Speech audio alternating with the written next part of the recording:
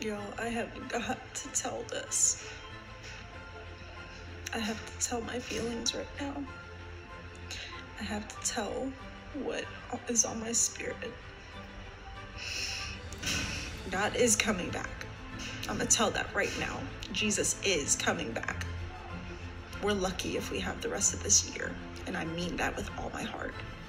Results from the historic agreement. Peace is a good thing, and this peace unites two of the most advanced economies in the world, Israel and the United Arab Emirates, and two of the most moderate. We're fighting Iran and the radicals who are trying to overthrow the entire order in the Middle East, subjugate peoples, propagate terrorism. So this is good for peace, good for security, good for prosperity.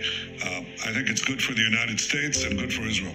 But not everyone in the region agrees. Iran flat out condemned it. The Palestinian Authority called the UAE traitors, and President Erdogan threatened to break off diplomatic relations with the United Arab Emirates. This is a truly historic moment. And peace. Not since the Israel-Jordan peace treaty was signed more than 25 years ago has so much progress been made towards peace in the Middle East. You know, for when they shall say peace and safety, then sudden destruction cometh upon them, as travail upon a woman with child, and they shall not escape. Exact suspects that you would expect to hate this deal, hate this deal.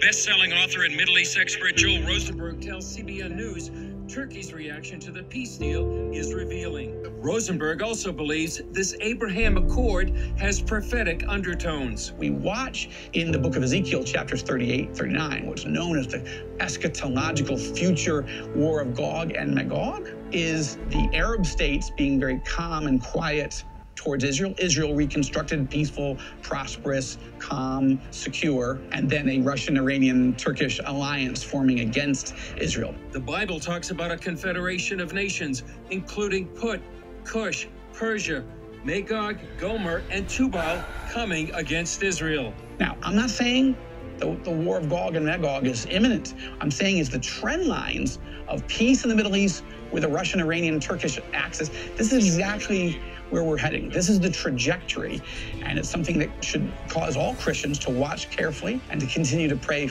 Man, again, it is amazing to just look around the world right now at everything that's occurring. Everything is right in our face.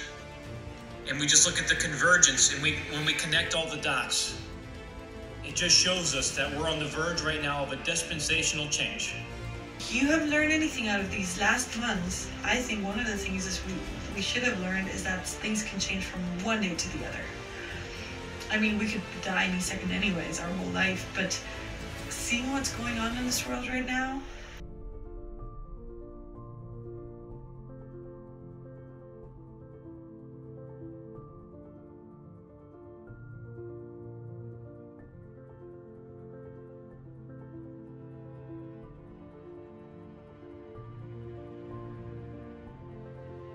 here in Washington earlier today.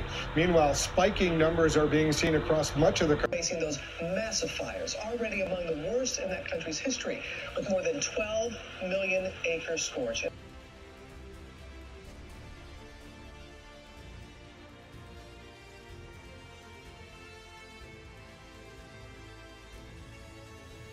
We call it the world's tallest symbol of freedom. So imagine the shock last night when Acuity's American flag was torn. That is by far the most damaged I've ever seen one of our flags.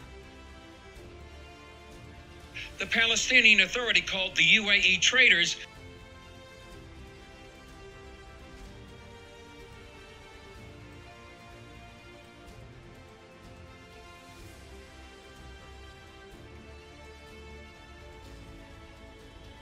Jesus is coming. Just look around you at this world right now. But the church, for the most part, is asleep. It's time to make sure you're ready for the sudden rapture of the church. How are you ready? It's all about Jesus. Again, put it like the Apostle Paul gives you, the gospel of your salvation. 1 Corinthians chapter 15, verse 1 to 4. That you're putting your faith and your trust in the blood of Jesus Christ. That you're believing and putting your trust in Jesus, that he died for you on that cross of Calvary. He died for your sins. Just tell me, what were you saying? Oh, yeah. Yes. Coming. Yeah? Mm-hmm. Okay.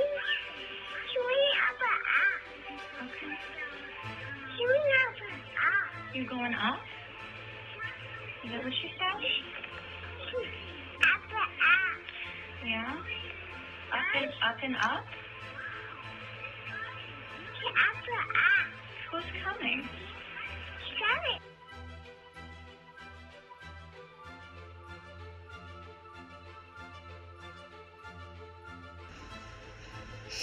Yo, I have got to tell this. I have to tell my feelings right now. I have to tell what is on my spirit. God is coming back. I'm gonna tell that right now. Jesus is coming back. We're lucky if we have the rest of this year, and I mean that with all my heart. So I think it will happen on Christmas. No one knows that. Hey, but I don't know, but I think I just got a feeling inside of me. Okay. And you're not worried about Jesus coming for the rapture? What? You're not worried about Jesus coming to fetch you? Why? No. Well, you're just very excited about it. So my first actually dream of Jesus, we were both lying in bed, this bed right here. Then I saw Jesus like in that corner over there, and he was just sitting, and he showed me his hand, and he showed me how the holes are in his hands. Mm-hmm. Once I did ask Jesus, when would the rapture be? This is before he told me it was in 2020. Then he said it'll be very soon. Guys, wake up! You might be the one that is so naive, just like going with the flow and thinking everything's fine. Corona will be over soon. I mean, it's just like, no. Guys, I think it's like an iceberg and we only see the tip of it. We're so blinded. We're blinded more and more, and I want to get rid of all that stuff. But then I feel like I have to be bold in just speaking what I feel so intensely. And God said in the last days, like, there will be kids and guys and whatever, this verse where they will have visions and dreams, and I don't know. I believe what's in the Bible. I believe the people that share these dreams and visions, because these people are most definitely not YouTubers that want fame. Look at their videos, most definitely not those people. All right, y'all, I want to start this out with saying I'm not a prophet. I do not give myself any kind of title, never will. I'm just a man who loves the Lord. But I just woken up from a dream, and I said, I'm ready, Lord. And then this time I saw people just shooting up everywhere. And by the time it got to me, I don't know, I felt weird. And then I woke up. Window, and I saw like souls being, like going up to heaven. It was like almost like a hologram. It was like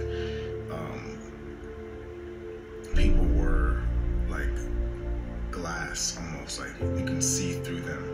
From heaven with a shout, with the voice of an archangel, with the trumpet of God, and the dead in Christ shall rise first.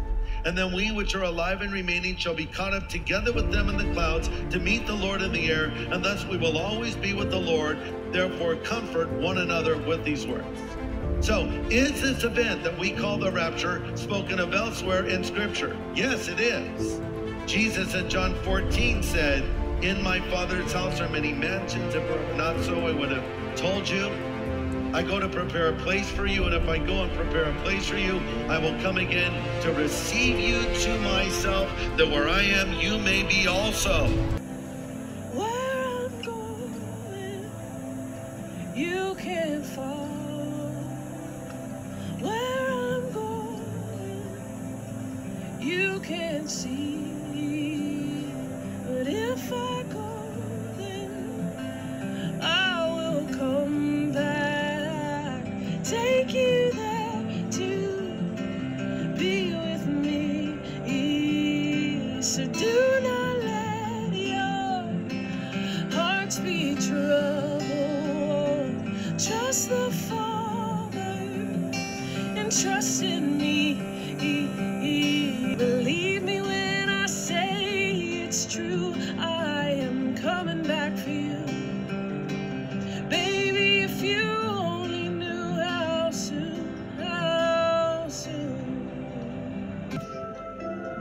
is short. Time is so short. And people are dying every day.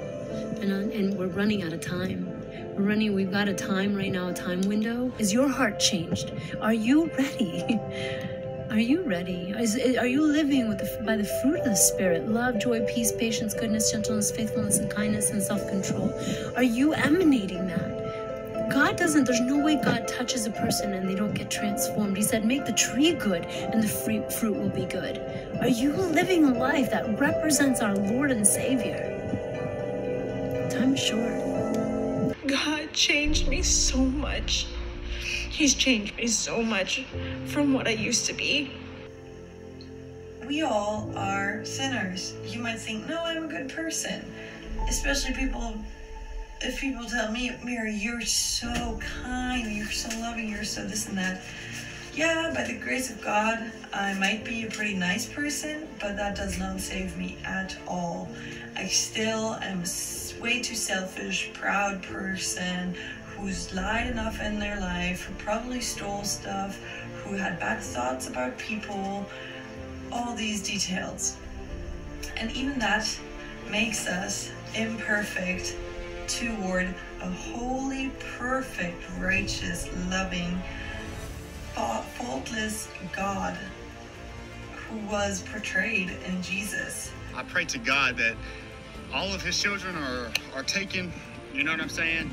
And that everybody that deserves another chance gets their second chance when the tribulation starts. And I hope that y'all take y'all's lives very seriously, repent for everything y'all do, and y'all be careful, man, out here, because it's a dangerous world. To bow before the perfect God and acknowledge our sins, he will open your eyes. Remember, our battle is not against Black Lives Matter. Our battle is not against Police Lives Matter. Our battle is not against LGBTQ now A, right? They're trying to put in age fluidity, saying pretty much a grown man can have sex with little boys. We knew that was coming, all right? Our battle's not against them. It's the spirits behind all of that. Remember, in the spirit of Sodom and Gomorrah, what was happening is, behold, this was the iniquity of Sodom. Pride, fullness of bread, and abundance of idleness was in her and in her daughters. Neither did she strengthen the hand of the poor and needy. They were arrogant and committed abomination before me. Therefore I took them away as I saw good. Many consider the Bible to be a book filled with myths and tales. If this is you, I encourage you to watch the following with an open mind.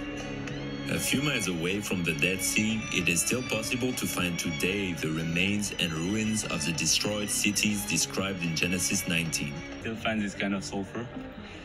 It's everywhere in the region, because the Bible said, rain, sulfur, brimstone, fire upon the whole land.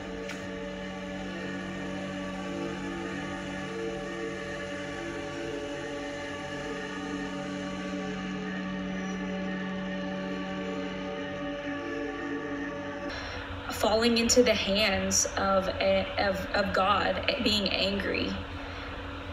We do not want to share in the judgment. We do not want God's wrath and judgment on us. Go and read that book in the Bible, and it will speak for itself on how angry God is and how serious his wrath is going to be when it comes on this earth. It's like a mixture of fear, joy, and just like pure excitement. That's how I can describe it. But it was more real than anything I've ever felt in real life. So that's how I know it was a dream from the Lord. So I'm on my knees, and then the next thing I know, the sky closes and it's pitch black again. And so I start running home. And as I'm going home, I just see these big orbs of light coming down and landing right next to me. And it looks like meteorites or asteroids that are flying through the sky. Another thing that was weird, I don't think that I've seen this yet, but this happened in my dream. As the fireballs were approaching, because it took a long time in a way. It was like slow motion, right? It was like this beautiful fireball, the light show before the portals that opened up. And as these fireballs are approaching Earth, and everybody's just like, you know, I noticed that the oxygen level all of a sudden was getting depleted.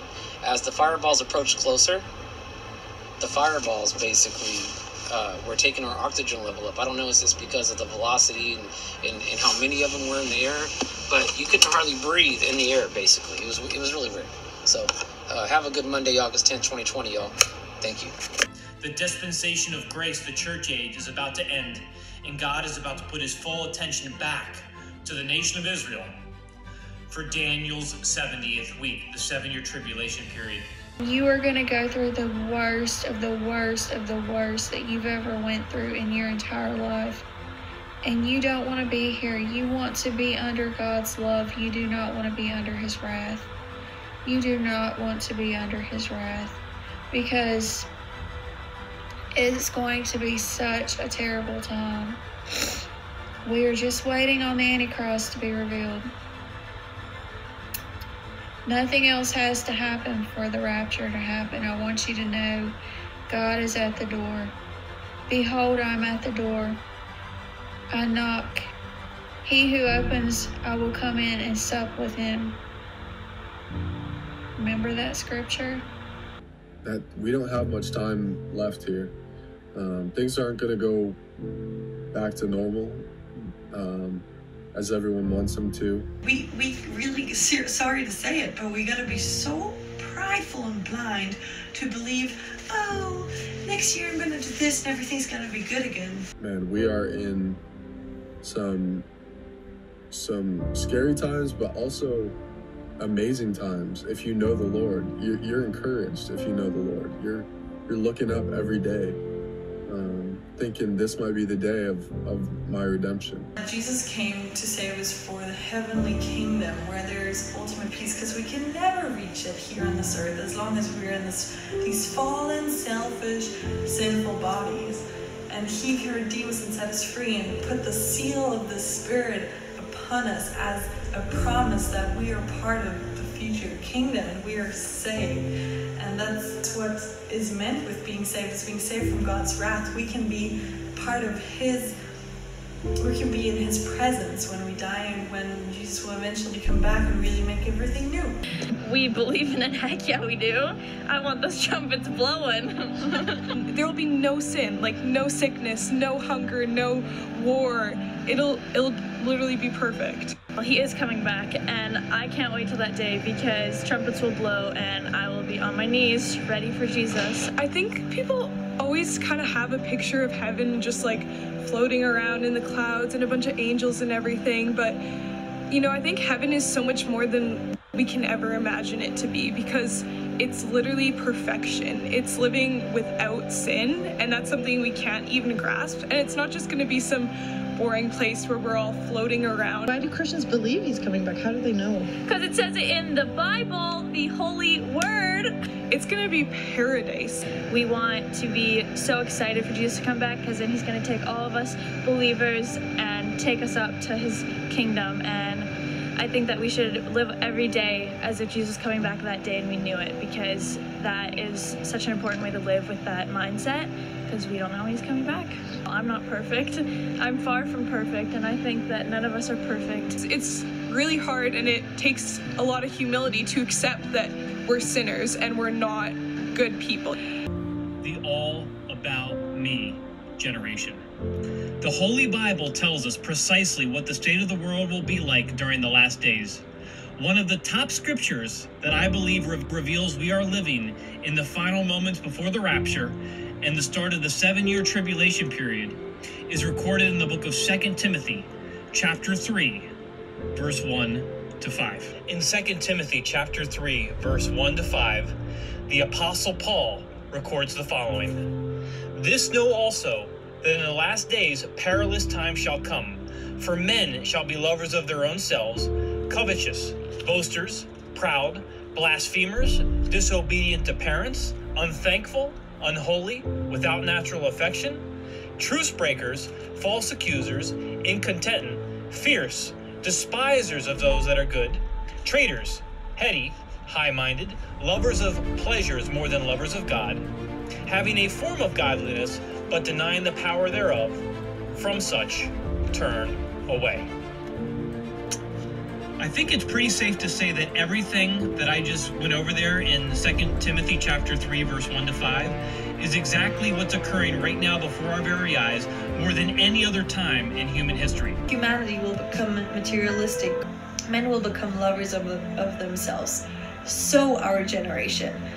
This is something where I realize this is like everything spot on 100%. Because if I look back, I mean, people are always kind of selfish and stuff. But looking at our generation, and I'm guilty of that too, how much we present ourselves, how much we just, it's all about ourselves and our social media here and likes and just travel and I, and then I'm like, look at this world. And I want to wake up from that and not be ignorant and have everything be about me. That's just terrible.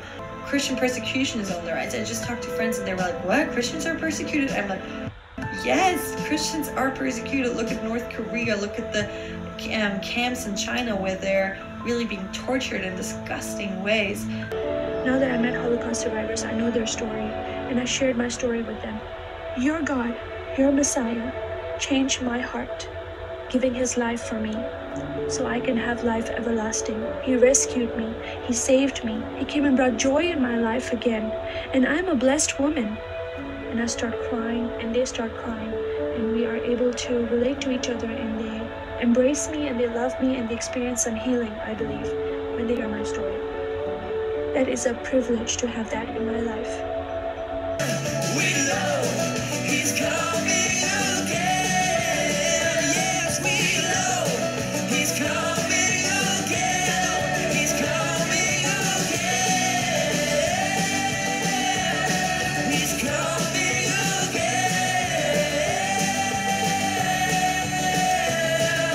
again. They've been saying that for years. You really think now, or somebody else said, I think it's arrogance to think Jesus is coming back now. And I think it's the other way. It's ignorance if we don't expect him, since everything is coming together so incredibly.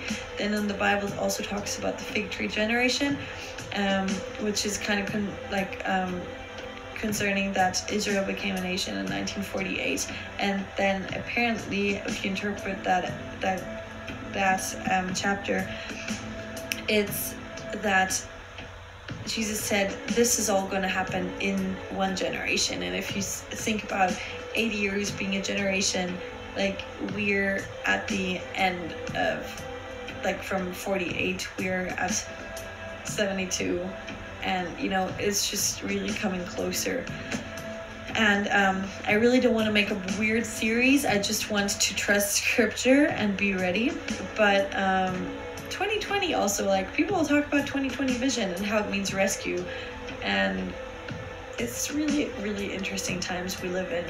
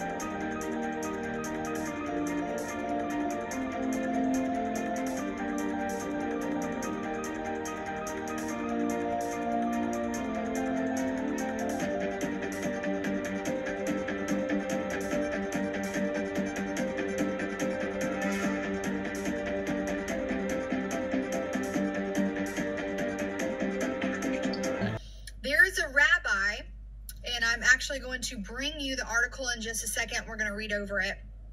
But this rabbi seems very sure that this is the last Feast of Trumpets that they will have without their Messiah. He is basically saying that the Messiah is coming this year.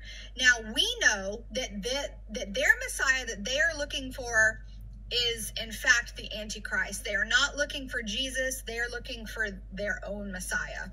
They don't believe that Jesus is the Messiah. So they're looking for a different God. But we watch these things because we know that the restrainer, which is the body of Christ, the church, has to be removed before the Antichrist is revealed. Now, this rabbi seems to be very sure, like he just knows. And he has explained in this article that he very well understands that he is accountable for the things that he says. Let's go ahead and just read it really quick and then we'll talk about it. There have been 5,780 holidays of Rosh Hashanah since the creation of the world, but if a prominent rabbi's prediction proves true, in just a few short weeks, Rosh Hashanah number 5,781 will be quite special. Rabbi Shalom Arush, an Israel Breslov rabbi and founder of the Chut Shell Chest Institutions, made an entirely uncharacteristic announcement on September 18th. Jews will be celebrating the last New Year without the Messiah. I am going to tell you with certainty that Hashem, God, literally the name, will help us meet together after Rosh Hashanah, Rabbi Arush said in an interview last week. And remember well what I am telling you, that this Rosh Hashanah will be the last one without Mashiach, Messiah. And it could very well be that on this Rosh Hashanah, the Messiah will be revealed. The rabbi emphasized that he has never made such a statement before. Anyone who knows me knows that for over 40 years I am teaching, and have I never spoken about Messiah, Rabbi Arush said. But these are things that are clear, and everyone sees them. I can't explain, but please don't miss out on this, because this year you will receive gifts like never before. Men will fear for the future. I just have to look around for my friends and realize there's so much anxiety. What is my calling, or what will I do, whether they're unbelievers or not? I'm like, guys, Jesus is above all that gladly, and is the solution to breaking free from being a slave to this world, slave to sin, slave to being deceived and everything like that. They're humble people just being excited for Jesus to come. And if you have doubts of me saying stuff like that, I totally understand. I'm a wretch that was way too self-indulgent and proud my whole life. I am a baby in Christ, but I just want to please God and be obedient to Him. I don't care. Like, it's not easy being seen as weird, but it's so much better than being deceived. And I want to encourage you guys, Jesus is the right person to run to for security and for refuge. It doesn't have to look like this really structured out relationship. It's just praying as you go about your day. It's singing, it's meditating on the word. You can be doing all sorts of things while abiding in Christ. It's not 10 minutes, 15 minutes of my Devo time is my abiding in Christ. No, it's literally your lifestyle. The times that we're living in right now, it's just really important to forgive and move on and draw closer to God as much as we can. Pray, and because there's just so much going on right now. It's like, if you grew up in church or you know God, that you know these times are serious that we're living in right now. And I just want to encourage someone to just draw closer to the Lord during this season, and just be ready for anything that can happen, and just be encouraged. God bless. Praise the Lord.